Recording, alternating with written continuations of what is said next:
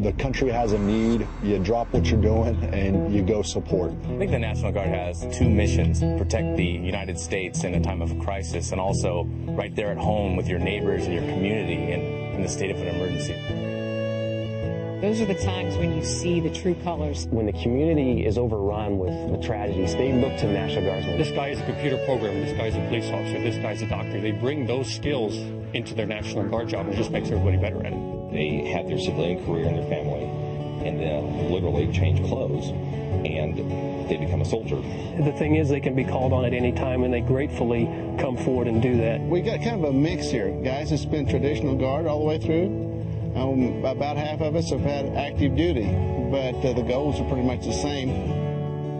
This is the Army National Guard. Is anyone home? Everything that we knew and loved about New Orleans had changed. One particular instance that will always stick with me is a young female soldier, lost her own home, but still stayed here on duty, helping her fellow citizens. The states surrounding us and the states across the country all responded to a neighbor in need, being Louisiana, Mississippi, Alabama.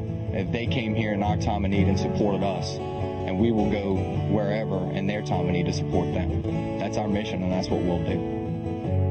You know, we know the sacrifices, we know the consequences. We don't have a safe job, and we're all willing to accept that. It's an everyday process. The new guys come in, old guys like me going out, hey, that's the way it's supposed to be, you know. When I talk to young soldiers, I tell them the truth. If you don't know who you are, you'll find out who you are real fast in the National Guard. I was active duty for 12, 13 years, and what I did on active duty, I do the same in the National Guard, or even more so. It makes you see the world as a whole because you travel around to other countries. You bring the insights that you encounter home and share those with people.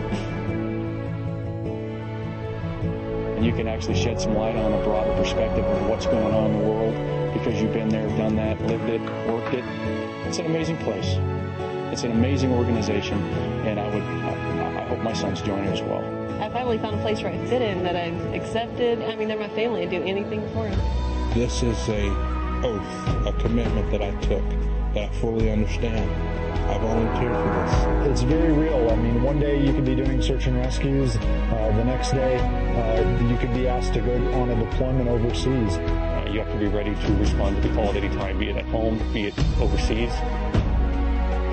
The National Guard is rock solid because we care. We believe in giving back to the country that gives us so much. And we live in the best country in the world.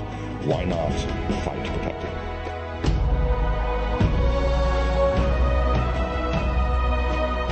The National Guard members are our sons and our daughters, our neighbors, our co-workers. It's almost the DNA of America.